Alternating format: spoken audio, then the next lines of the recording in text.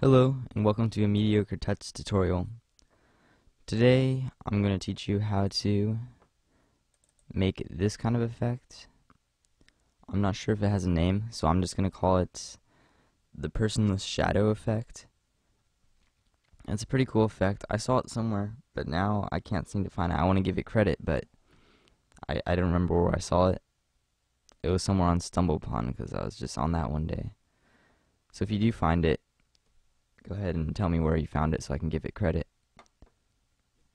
Anyway, I'm just gonna go right into Photoshop here, and what you're gonna do just to get everything set up before you go into Photoshop, you're gonna need to take two different pictures. I just took a bunch just to make sure I knew what I wanted. You're gonna take two pictures. You're gonna take one. Here, let's just go and do it real quick. Alright. You're gonna take one with you standing there and your shadow, and then you're gonna take another one with just your shoes. And make sure your shoes are in the exact same spot. And make sure the camera is in the exact same spot too. So you probably need a tripod or just something where you can keep the camera in the exact same spot and it's not going to move every time you take a picture.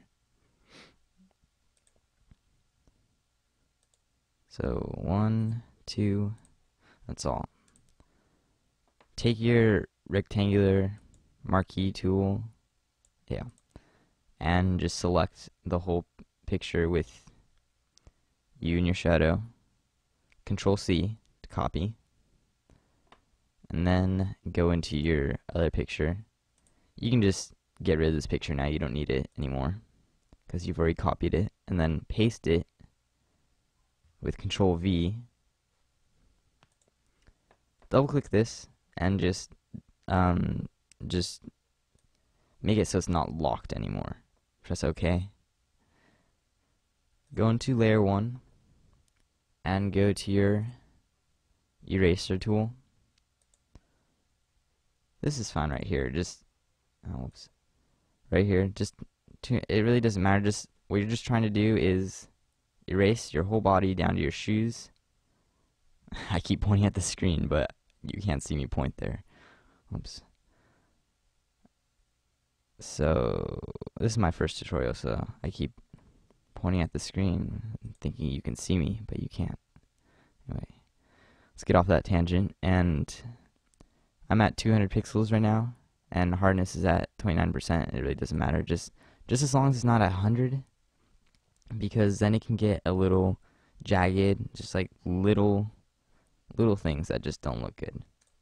So just keep it at a low hardness, and just erase. It's very easy, and you can just erase all the way down your shoes. I can zoom in with Alt and scrolling up at the same time. Hold down Alt and scroll and just erase, and you have the picture with your shoes in it, so it's very easy. You can just go right over your shoes and your shoes will still be there on the other layer. Oops.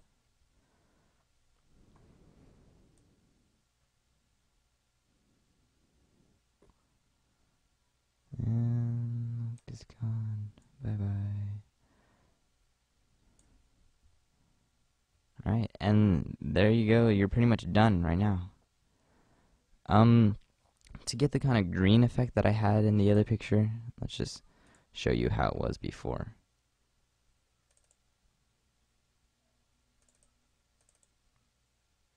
So yeah, there's kind of a green effect going. That's called a cross process. And to do that, you just go into adjustments, which is right above layers, and go to the third one over, which is curves.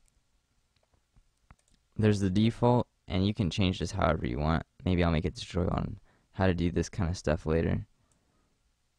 And you can make some pretty cool effects like that if you want. But the effect that I had was a preset. It's called cross process. It's the second one down. And that's the photo. If you like that tutorial, please comment. Let me know. Have a nice day.